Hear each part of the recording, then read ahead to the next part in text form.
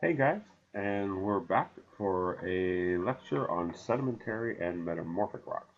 Sedimentary are my favorite because they have fossils in them, and we'll be talking about that. And then also metamorphics, which are also important but don't have fossils in them usually. So anyway, I'm futzing around with microphones and stuff, and I'm still not really happy. So if y'all have any recommendations for an inexpensive microphone that would make me sound a little bit less like a dork, I would appreciate it, although that's probably asking a bit much. But anyway, okay, so sedimentary and metamorphic rocks. Alrighty, and come on, advance the slide. There we go. So remember that there's three kinds of rock: igneous, sedimentary, and metamorphic. Last time we talked about igneous. This time we'll be talking about sedimentary and metamorphic. So remember, igneous formed from molten rock, and then sedimentary form in a couple of different ways. They can form either from sediment or from chemical precipitation. I think sediment we all get, right? I take some sand, like on this beach in the upper right, and then I cement that sand together to make, oddly enough, sandstone, which you see on the lower left, right? That seems pretty straightforward. Chemical precipitation, though, might not, but it's particularly important for us in Florida because, our whole state is made from chemical sedimentary rock, in particular limestone. And so what we got here is, you got calcium. Let me get my little snazzy pointer thing going here. So you've got, calcium and carbonate, which is a combination of carbon and oxygen, floating around, dissolved in the water, and then some change in condition. In the case of limestone, it's really weird. You heat the water, in this case, so you heat the water, and that calcium and carbonate come together to make our friend limestone. This is called a chemical sedimentary rock, right? Limestone's not the only one. About 90% of the rock native to Florida, at least on the surface, is limestone. The other 10% is chert, where you have silicon and oxygen in the water, and so that's going to precipitate out. The chemistry of that is a little bit more complicated, but it will, and you'll make a rock called chert. Chert is very, very common anywhere other than Florida, right? You find a rock in Florida, odds are it's limestone. If it's not limestone, it's probably chert. But other places too, it's very common. Silicon and oxygen are very, very common in the environment, and so this is a very common rock. People bring me rocks to identify, and they actually, after a while, get tired of me telling them, look, that's chert. Yeah, that's chert too, and that's chert too. The fun thing about chert, though, is it does have this conchoidal fracture, which you remember we talked about with respect to quartz. We also talked about it with respect to obsidian. Chert has it too. This tendency to break in these round surfaces that make it so that you can make a sharp edge, and so it's a very valuable rock for people wanting to make arrowheads and spear points and things like that. And one of the field trips that I have planned for us to do, a virtual field trip, we'll look at another rock that has some conchoidal fracture, and we'll actually visit all together online a quarry for that rock. So that's not too far from where I am now. So I'm looking forward to that. Another chemical sedimentary rock is rock salt, which is NaCl, which is the same chemical formula as halite, the mineral halite, but it doesn't have a crystal, so it's a rock, not a mineral. Right? If this had a crystal, it would be quartz. If this had a crystal, it would be calcite. Okay, so these are all rocks that would be minerals if only they had that internal crystal structure. So rock salt is literally salt, NaCl. It's got some impurities in it. It's very soft. It's frequently, not always, this kind of pinkish color. And yeah, if you were to lick it, it would taste salty. Don't lick the rock. Okay, leave that to the professionals. Okay, so so these are all chemical sedimentary rocks, right? They form from chemicals precipitating out of seawater, change the chemistry one way or another, and get that to happen. There's also, though, an important category that really only has a couple rocks in it, and that is biochemical sedimentary rocks. These form directly from biological remains, and there are a couple of limestones that we could probably call biochemical. These limestones that are just chock full of shells. But the real rock that we're talking about here, of course, is coal.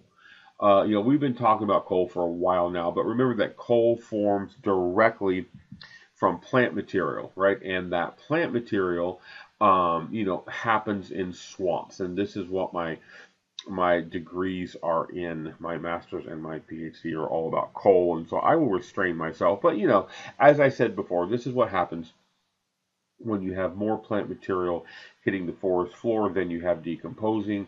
Why it's not decomposing is an interesting question that I will not go into, but it accumulates, it compacts, and it gets turned into coal, which we then mine and burn, which we should not be doing. Coal is nasty stuff. We should not be burning that. Beyond the carbon dioxide it releases all kinds of toxins into the air. Coal, just leave it in the ground as much as possible. But anyway, okay, so those are the chemical and biochemical. Now, when I say sedimentary rock, really, odds are you guys think of a clastic sedimentary rock, right? And these form from sediment being cemented together to make a rock. Now, we name them according to the size of the sediment being cemented together. Okay, and when a geologist says a word like pebble, sand, silt, clay, something like that, those are sizes. Those are size categories. And if we were in an actual geology class, we would look at the Wentworth grain size scale, which shows you the actual numerical size cutoffs for these things, right? But look, no, right? We don't need that, right? Y'all know how big a pebble is, right? You've seen pebbles, right? Y'all know how big sand is, right? So in your intuitive idea about the sizes of these particles will work just fine. That's not a problem, right? Pebble.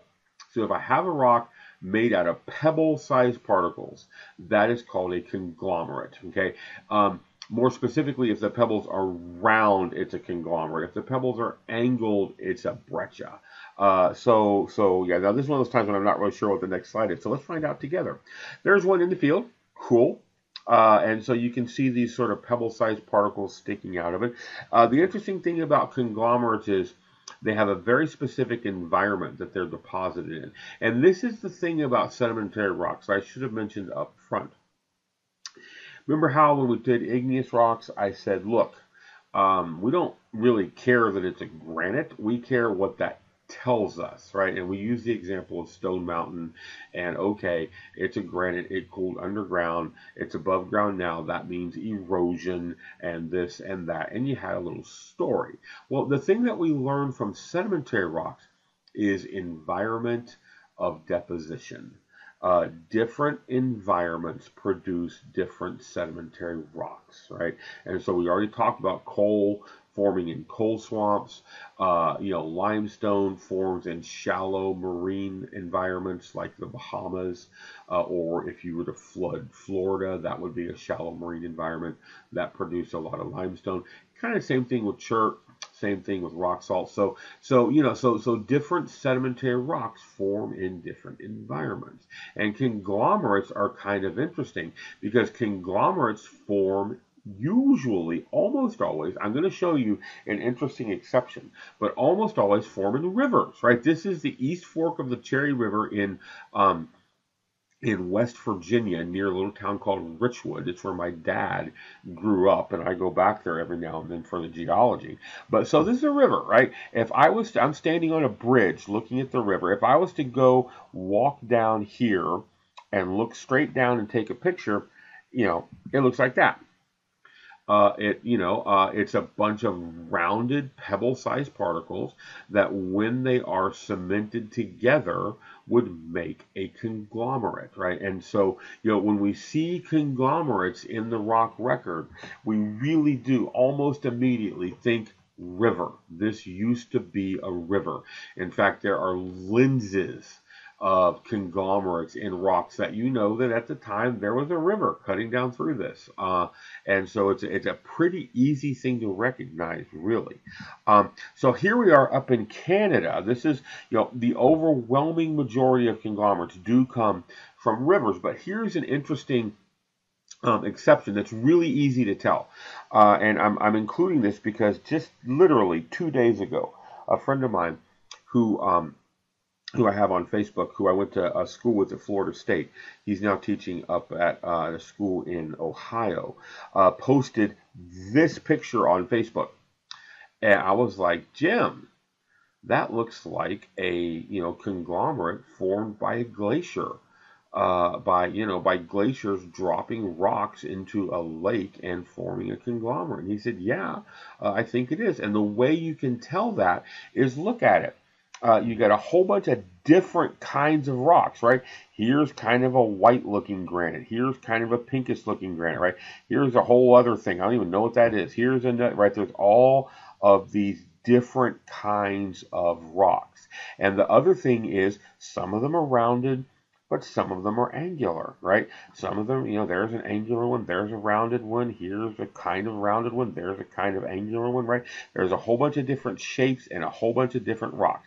That is what glacial sediments look like, right? This is a photo that I took just a couple years ago up in Canada, up there visiting a glacier, and you can see lots of different kinds of rock, and some of them kind of rounded, and some of them kind of angular, and if you take all this and you put it together and make a conglomerate, it's going to look like that. Notice that the river conglomerate, if I turn that into a conglomerate, all those rocks are pretty dang rounded, and they're all kind of the same, right? So most conglomerates are from rivers. The overwhelming majority of them form in rivers, but every now and then you'll get, oh, I went the wrong way, didn't I? Every now and then you'll get an exception. And when you do get an exception, it jumps out at you. It's just like, oh, no, that's a whole different thing. But for our purposes, conglomerates, rivers, really, really rivers. Here's a fun one. This is a conglomerate. Here's another picture of it. This is a conglomerate on Mars, y'all. If you look at it, you can see these kind of rounded pebbles. They're all kind of the same rounding. They're also all pretty much the same pebble. Yeah, that's a conglomerate on Mars. Now, we don't call off the rules just because we're on Mars. If conglomerate forms in rivers, then yeah, conglomerates form in rivers. And so this is yet another example of one of the lines of evidence that there used to be water on Mars. We have the kinds of rock that formed in water on Mars. Everywhere you look, we see rocks that formed in water. It really is fascinating. And by the way, some of you were asking me about the Mars 2020 rover and what its name was going to be. And they just picked one the other day. It's named Perseverance. So we can stop calling it Mars 2020 and start calling it Perseverance. I've not heard anything about the launch schedule, which I assume means it's still on track. So anyway, so the Perseverance rover will be sending back even more awesome pictures like this. If the rock is made of sand-sized particles, it is oddly enough a sandstone. Here's the thing about sandstones, though. If you think about where in a modern environment you find sand that you could potentially turn into sandstone, right? There's a whole bunch of different environments, right? I mean, deserts have sand in them. Beaches have sand in them. Rivers sometimes, depending on where you are in the river, have sand. Sand is everywhere. Sand is everywhere. And so it's not, with sand, it's not quite as simple as, sand forms in, if you hand me a conglomerate, I'm going to tell you it formed in a river. It just did, unless it's a glacial one, which it's not. Okay. If you hand me a sandstone, sorry guys, need a sip of coffee. Much better. If you hand me a sandstone, I'm going to have more questions for you. We're going to have to look at it under a microscope. I'm going to ask where did it come from, what was around it, et cetera, to work out that particular environment of deposition. The one you're seeing here is called the wave. It is a desert sandstone. So it is Jurassic in age, which puts it midway through the time of the dinosaurs, the Mesozoic. So it's, oh, let me see, 245. It's let's say a couple 100 million years old, and so like I say, Jurassic in age, and at that time, this is in Nevada. Nevada was a desert. It was a desert back then. It's a desert now. And so yeah. Now in between it was other things, right? But this is the kind of deposit that you get in a desert. You can see how some of this is really deposited at an angle. That's called cross bedding, and this particular cross bedding is a type that is very indicative of dunes, right? If I go back to my dune picture here, and if I take a cross section down through these dunes and look at what the sand inside of the dune looks like, it looks like that. So it's a desert. You cannot just drive up to this rock formation. By the way, it's kind of out in the middle of the desert. You got to hike to it, and you got to get a permit. And you got to enter a lottery to get a permit. They have more people wanting to hike to it than they want to let in. So you enter a lottery. You get about a 50% chance of getting picked. When you get picked, they make sure you have a map and water, and you're not overly stupid. And then you go hiking through the desert to go to the wave. It's really, really pretty cool. So sandstone is made of of sand. Now I mentioned depositional environment. You remember, and here's our picture of the Earth. Oh, I don't know, about 70 or so million years ago, during the Mesozoic, while there were dinosaurs, and I've showed you this before, but there was this ocean going up through the center of North America. And a very, very valid question is, well, how do you know that, right? How do you know there used to be an ocean? Well, there used to be an ocean because, the rocks that we find that are of that age are indicative of a shallow marine environment, right? I spent some time, let's say, right about here, messing about, doing some things, and, the rocks there look like that. These are, interbedded sandstones, different kinds of sandstone and some other things too. But this is very typical of a shallow marine environment, right? This is what this looks like. And this is the power of sedimentary rocks, if you will, because, you can look at a rock and say, okay, this was a shallow marine environment, and I'm standing, up here in Alberta, Canada, hundreds of miles from the ocean. And so this is what sedimentary rocks let us do. They let us reconstruct ancient environments and talk about sea level, and all kinds of things. And so it really is fascinating. If we go a little bit finer. The next finer grain size is silt. So, right, I mean, look, you've all been to the beach, right? Y'all know how big silt is, okay? Or rather, sand is, right? Y'all, you put your toes in the sand all the time. Silt's a little different. It's a little bit finer. Silt is about the consistency of baking flour. So if you're going to bake something, you've got that flour, that is silt size, right? And so when it makes a rock, that rock is called silt stone. And we can see some here in England, tilted at a pretty severe angle there. But silts or silt stones form in lakes.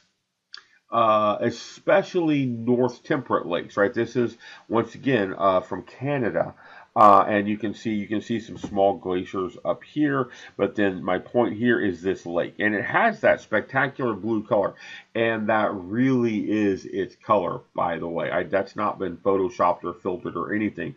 That's just me taking a picture. And that's what it looks like. But it has that spectacular, amazing blue color because of the silt settling out in it. It really is, and every now and then in Florida, you'll get lakes like that too, especially in areas with a lot of limestone for the same reason, basically. Silt does a very interesting thing. Lakes and silts do a very interesting thing. They make something called a varve. We can see some here. And so you can see that you've got these alternating light and dark and light and dark layers. The fascinating thing here is one set of light and dark layers represents 1 year. And so there's not very often that there's a sediment that you can look at and go, that's a year worth of sediment. But in this case, you can. And the reason you can is this, I know this is dry now. I mean, there's grass growing up there now, but this was an ancient lake. Like I said, this happens in north temperate regions. This is not happening in Lake Okeechobee right now, okay? But you go up into New England, Europe, places like that, this happens. In the winter time, in the fall and the winter, you have a lot of leaves falling off of trees. You have a lot of organic material washing into the lake, and it'll make this darker layer. Then in the spring and summer, you'll get mostly mineral matter washing into the lake, so you get a lighter layer. So darker, lighter, etc., as you work your way up. Now, so each set represents a year, but one of the really fun things here is that an archaeologist can tell you what year it is. They can date these things. And so this is really handy because there's a lot of VARs in Europe, And so, when they find an artifact in, an ancient lake, they know how old it is because they know what VAR they pulled it out of. And you can track the spread of people through Europe. You can track Viking trade routes. You can track all kinds of things by looking for artifacts in these VARs. And they really are very, very helpful. So if archaeologists love their silts and their VARs, we paleontologists, we love our shales. Shale is the next finest particle. Shale is made from clay. Sorry, the particle is clay. The rock is shale. Normally I would hold up some clay in class, but I'm not in class. So, it's funny because there's really nothing in your everyday life that is as fine as clay, other than clay. You cannot grind something into clay. You just cannot grind something that fine. Clay is you have to chemically make it. So you chemically break down rock, and you'll make clay. And so yeah, it is so fine, in fact, that it has a charge. It has a negative charge on one side and a positive charge on another side, which is why it sticks to itself and you and everything else. If you've ever played around in clay, you know that once you get it in your clothes, you're never getting it out. It's not chemically bonded with your clothing because it is so fine. It preserves fossils, and you can see here's a nice trilobite. That one is Elrathia, preserved in that shale, and shale does do a very good job of preserving fossils because it is so fine and it protects them. One shale in particular, the Burgess Shale. Once again, we're back in Canada. The Burgess Shale. This is Mount Burgess near the town of Field.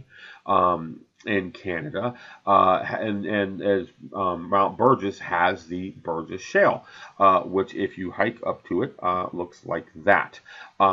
It is a World Heritage Site. You need to get a guide, and you can't just walk up there. You have to make arrangements and stuff like that. And God help you if you get caught trying to smuggle a fossil out of there, because don't do that. But the Burgess Shale is the site of some of the most amazing fossils in North America. There's just an assortment of them. It has some things called some trilobites, but then it has some really weird things like this thing here that's called hallucigenia. We don't even know what hallucigenia is other than hallucigenia. It's not very big. That whole rock is only a few inches across, let's say 3 inches across. And with little spikes on its back and little feet down here that we assume it walked on. Weird things with rounded mouth parts and like grabby things sticking out of their heads. This thing here It's called Opabinia, and you can see there's a reconstructed one down there. Some really, really weird stuff. This is about 550 million years old. Things that we had to make whole new categories to put them in. So really strange stuff. Stuff that did not stick around long at all. A lot of it went extinct very, very quickly, but nevertheless, so kind of weird. Steve Gould, paleontologist and biologist at Harvard University, he's passed away now, but he wrote a really good book on the Burgess Shale called Wonderful Life, the Burgess Shale and the History of Life on Earth or something like that. Really good book. I'll see if I have a link to it in the books I talk about module. But as we're sitting around, we can read a book. It could be fun. I don't know. But anyway, really interesting book. So anyway, so that's shale. And so just to review very quickly, if it is made of pebble-sized particles, it is a conglomerate. A breccia, by the way, if those pebbles are kind of angular. And then sand makes sandstone. Silt makes siltstone. And clay makes shale. And so, yeah, each of those have a particular environment. Shales, by the way, tend to form in quiet, deep water environments. So sedimentary rocks tell you environment of deposition, right? Different environments produce different sedimentary rocks. And so, when you look at some place like this, like the Grand Canyon, and we'll talk more about this, but most of the rock in the Grand Canyon, at least the upper rocks in the Grand Canyon, are sedimentary. So this right here, that's metamorphic. That's the Vishnu schist. We'll talk about that in a minute. But all the rest of this is sedimentary, right? And so each of those different rock types here's the diagram. Each of these different rock types, right? From the Tapeta sandstone to the Kaibab limestone, those are different sedimentary rocks, which represent different environments at that one location there that is today the Grand Canyon. And so, through the years, sea level rises and falls and rises and falls, and different things happen that will produce different fossils, as you can see on the right, but also different sedimentary rocks. And so that's the real payoff with sedimentary rocks is what was this place millions of years ago when this rock formed? Was it a lake? Was it a river? Was it an ocean? If it was an ocean, how deep was the water? There's all kinds of questions like that we can answer using sedimentary rocks. So, our third kind of rock are metamorphic rocks. Now, in the real world, metamorphic rocks are the most complicated. They are not going to be at all complicated here. Not at all. Okay, they're just not. But let's just keep in mind that I say here they're formed from other rock, and so that's that's pretty dang vague. I mean, how do we form these from other rock? Well, we form them by applying heat and pressure. So you apply heat and pressure to the rock, and that causes the rock to change. I liken the process of metamorphism to cooking, right? You take something that is, not edible, like bread dough, right? And you take that bread dough and you stick it in the oven for however long you do that. I don't know. I don't make bread. But it comes out as bread. Something that is totally different than what went in, right? We applied heat through time to turn one thing into another thing.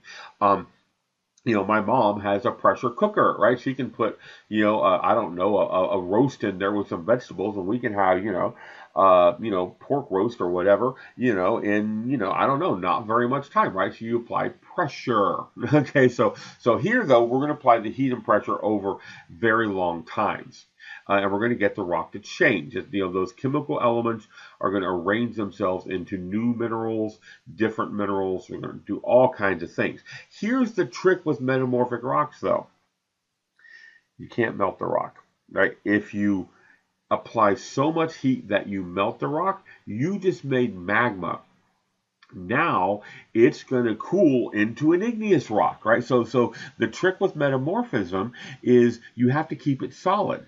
So this is really weird, high pressure, high temperature long time interval solid state chemistry.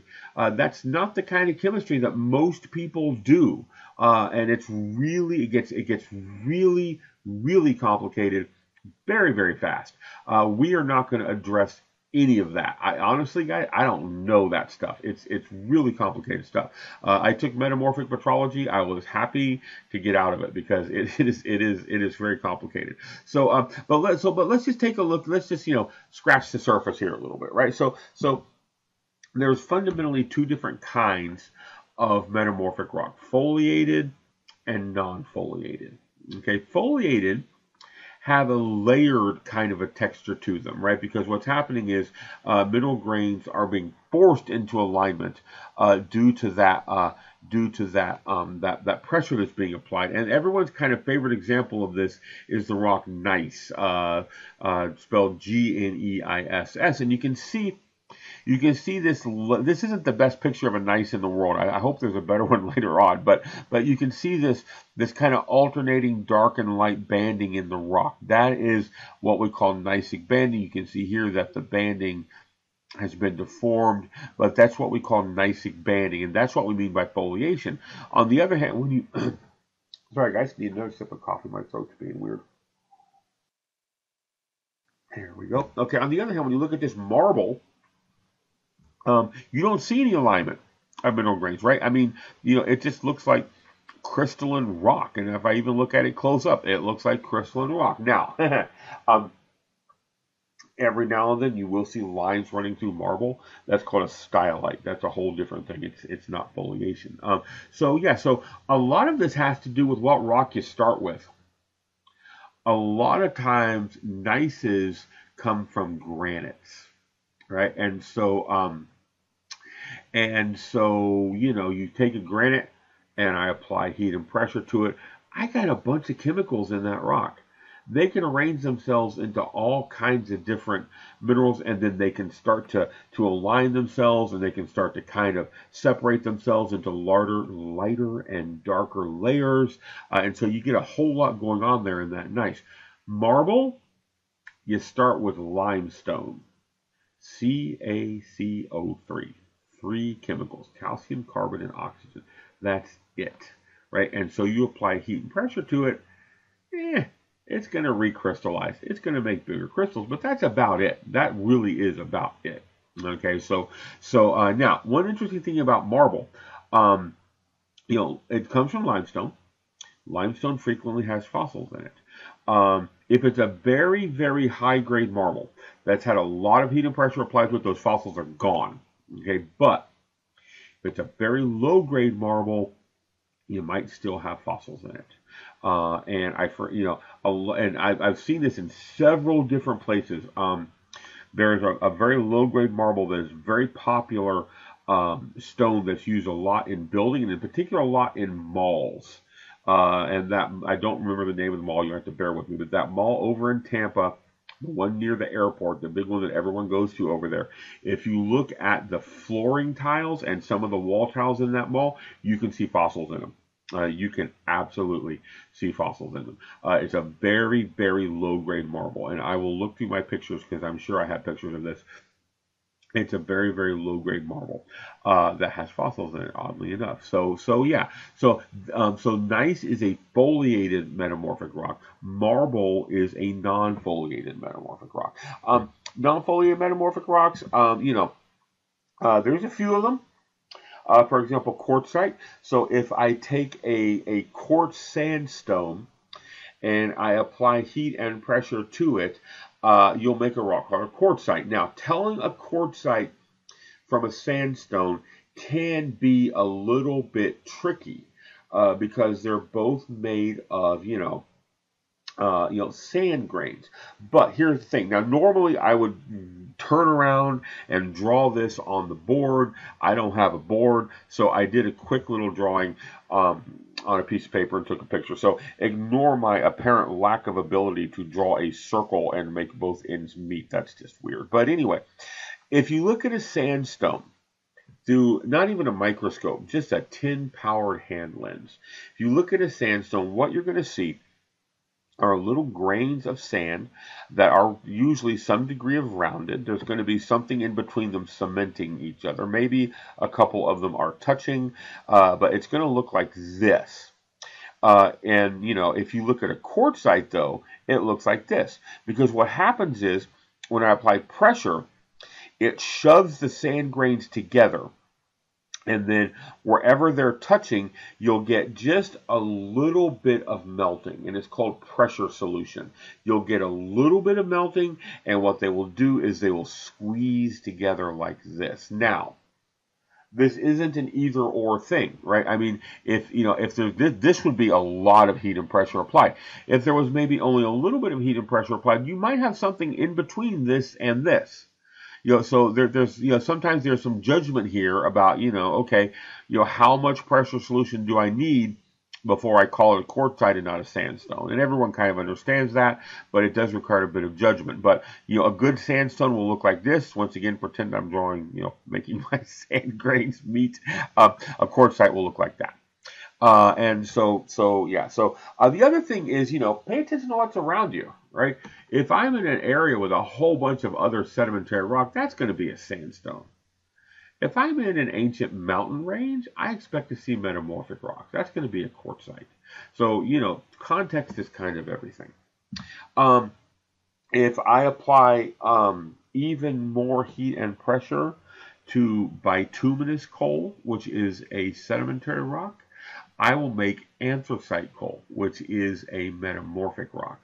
This is the quote-unquote good stuff. We really still shouldn't be burning it, but you can get a lot of energy out of this if you burn it. Also release a lot of toxins, but you'll get a lot of energy out of it.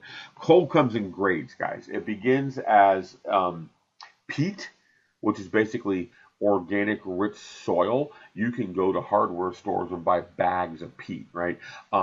If I apply heat and pressure to that, I make a rock called lignite. It's a very, very low grade coal. It's one step up from dirt. You can burn peat to make power. Actually, they do it in Ireland a lot. You can burn lignite to make power too, but you have to put your lignite fired power plant at your lignite mine. You cannot ship it. If you ship it, it's not worth it anymore. Bituminous coal, a little bit better, a little more heat and pressure. You can ship that a little ways. Anthracite coal, you can ship around the world, and you still get more energy out of it than you put into it. So it is the quote-unquote good stuff, but we have no business burning it anyway because it releases a lot of nastiness into the air. So, and then metaconglomerate. So this rock is actually gonna be the subject of one of our virtual field trips. There's a site not too far from here that has some metaconglomerate in it. I'm gonna head over there in a few days and do a video from over there. But if I take a conglomerate and I apply heat and pressure to it, I make a metaconglomerate, right? So I've got these pebble-sized particles, but you can see this is a great metaconglomerate. It really is. You can see how the pebble-sized particles have been flattened by the pressure. Now, in this particular case, we know that the pressure was coming from the lower right and the upper left, right? It was getting squeezed this way, and the pebbles are elongated this way. This is a great metaconglomerate. Most of them look a little more like this on the right, which, you can see a little bit of flattening here. You can kind of, if you use your imagination, you can see a little bit of flattening here, but you can see how the rocks have been really well integrated into the matrix. And then the other thing you look for that I honestly don't see in this rock, and I looked for it before I started this lecture, so I really don't see it, is cracks. In metaconglomerates, the cracks will go across the pebbles. In normal conglomerates, the cracks go around the pebbles. And I know for a fact there is a metaconglomerate at this one site that I'm going to take you to that's cracked, and we'll see that. So hold on for that. But yeah, so metaconglomerate, another non-foliated metamorphic rock. The foliated metamorphic rocks, the rocks that have this kind of layering in them, are kind of useful in that they can tell you how much heat and pressure were applied to the rock. You can determine metamorphic grade from a foliated metamorphic rock. And the basic idea here is the better the foliation, the higher the metamorphic grade. So the more distinctive the foliation is, the more heat and pressure were applied to the rock. And so, if you know just a wee bit about metamorphic rocks, you can talk about how, look, yeah, there was a lot of heat and pressure applied here, or maybe there wasn't any heat and pressure, or very little heat and pressure applied. Very little looks like this. This is a slate. Slate is a rock that gets very frequently confused with shale. Because they both can look a very lot alike. In shale, the layering that you're seeing is bedding layers in sedimentary rock. In slate, the layering that you're seeing is foliation. What's happening here is we're growing the mineral mica. Remember from our mineral lecture, mica is that mineral that breaks very, very thin. Remember that guy, that geologist I showed you the video of? He had that big sheet of mica, and you can break that very, very thin. Well, this rock is starting to grow mica, and so what that means is it will break very, very flat along this one plane. We don't really talk about cleavage in rocks. That's a mineral property, but this rock breaks so flat that we sometimes do talk about slaty cleavage. Where, the rock does break awfully flat, which makes it pretty useful. There's what it looks like in the field. There's some slate. And you can kind of see it breaking flat. It does make it very useful though, because it makes it's very commonly used as an ornamental tile. I would not put it in my kitchen or my bathroom where there's likely to be water on the floor, because that will get very, very slippery. Just a couple years ago, I built a little walkway for my mom in her garden, and I went and got some sandstone, right? Because that can get wet and still, have some traction to it. This stuff, if it gets wet, it's going to get slippery pretty dang quickly. Also, it is a roofing tile in a lot of places. Now, one stupid geologist trick I'm going to show you, and it doesn't need to look fancy, by the way. It can look like that. But one geologist trick I'm going to show you in our field trips is, if you're in an area and you want to know what kind of rock is around there, look at what they're using in their buildings, right? Especially, not the really, really fancy ones where they're going to import tile from Italy or something like that. Look at the normal buildings, right? See what materials they're using, because odds are they're using local materials, right? You don't see a whole lot of slate roofs in Florida. Right, it's not worth it to haul slate from wherever the nearest slate is to make a roof, right? We don't do that there. We use, those tiles or whatever, right? But if you get up into Appalachia or, up into some mountains or something like that, you'll see a lot of slate used as building material, because it's there and it's inexpensive. It's, so you can, look at the buildings, not the big fancy ones.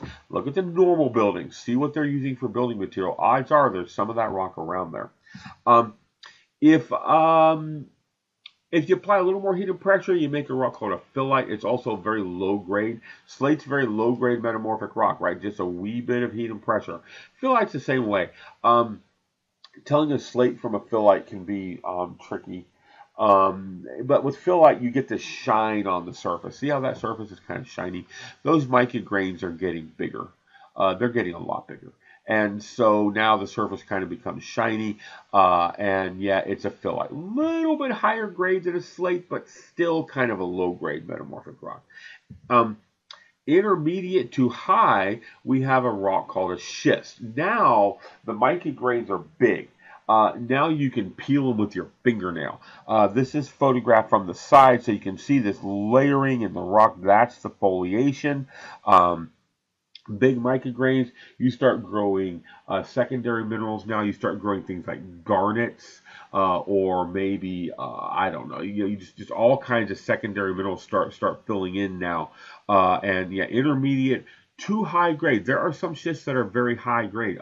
Graphite is another mineral that frequently starts to grow in these schists, and so intermediate to high grade metamorphic rock. And then here we are at the Grand Canyon. Sorry, I didn't know this slide was coming. So here we're at the Grand Canyon. I mentioned this before. The upper part of the Grand Canyon is all sedimentary, but down here at the bottom is a schist called the Vishnu schist. and it was eroded. It's very old. It was eroded, and then the first of the sedimentary rocks was deposited on top of that. And when we talk about geologic time, we'll talk about that erosion and the deposition of rock on top of it. But Vishnu schist down here at the bottom of the Grand Canyon. And then high-grade metamorphic rocks are gneisses. These rocks are on the bare, ragged edge of melting, but once again, you can't melt it. If you melt it, that's not a metamorphic rock anymore, right? That's an igneous rock. I just made magma. Now I'm back to composition and texture, cooling speed, and things like that. So generally, you start with a granite, and then you end up applying heat and pressure to it, and you make a gneiss. You can see that the gneiss, nice rock. Yeah, okay, so we made the joke. But you can see the banding here. This is called gneissic banding, running back and forth across this rock. And the handy thing about it is, it tells you what direction the pressure was, right? If the banding's running this way, the pressure is running this way. And so it tells you a little bit about tectonics. Any foliation tells you about tectonics, right? The pressure was perpendicular to the direction of the foliation. Here's one in the field. I don't know where. I just got this picture off the internet, so bear with me. But this is really cool because you can see I've got a gneiss right here, but literally sitting right next to it is a granite.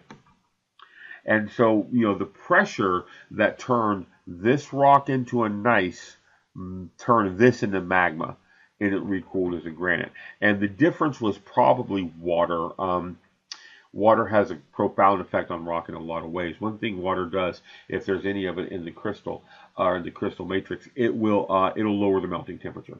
And so, gneiss is under the best of circumstances, on the bare, ragged edge of melting. In fact, we use these words as adjectives. We talk about gneissic granites and granitic gneisses. Gneisses and granites kind of go together. And you can see here what happened was there was enough pressure, turned this into a gneiss, but melted that because it had more water in it, and so turned it into magma, and that magma cooled into granite. This happens a lot with gneisses in the field. And then, let me see, I think I got one more picture. Yeah, here's a nice Irish gentleman standing on some gneiss there. So yeah. So okay, so remember how I said, when we look at the Appalachian Mountains, and I wish I had a slide for this, but I don't, but that's okay. I said this, I think I said it in class a few times. I know I've said it in my lectures a few times. I said, look, when we look at the Appalachian Mountains today, I'll go back to this picture. It's a better picture. When we look at the Appalachian Mountains today, we're looking at the ground down nubs of a formerly much taller mountain range. And now we're in a position to know a little bit more about that. When we look at the rocks on the surface today, so if you're hiking the Appalachian Trail, or you are driving on the Blue Ridge Parkway or something like that, and you're looking at the rocks, they're all gneisses. They're all gneisses and high grade schists. They're all, intermediate to high grade metamorphic rocks, right? There's no sedimentary rock on top of it. All that has been eroded away.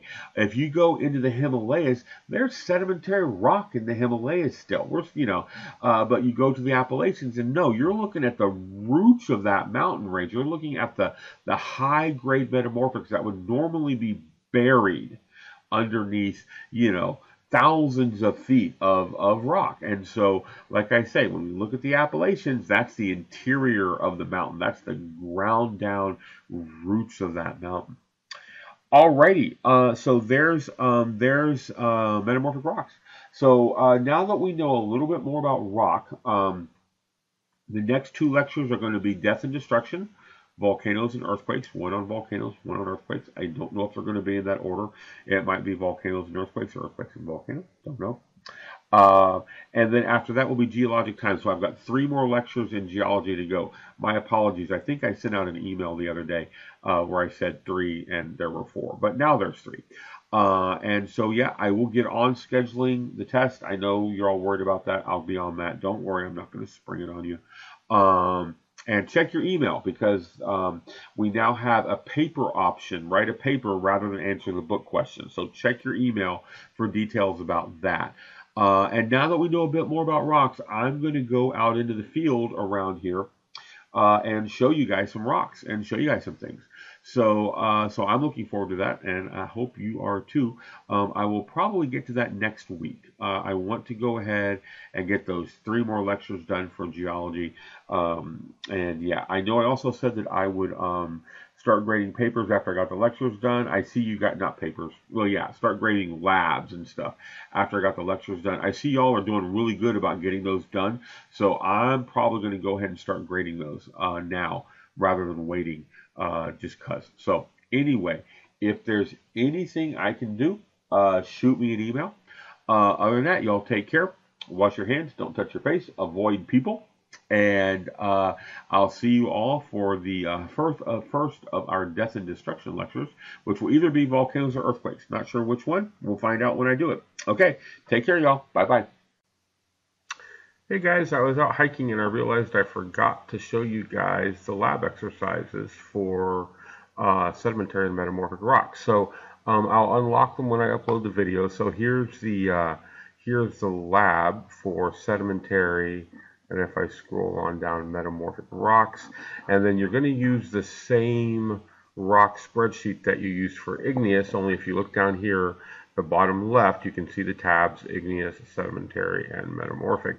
So obviously when you're identifying sedimentary rocks, look on the sedimentary tab.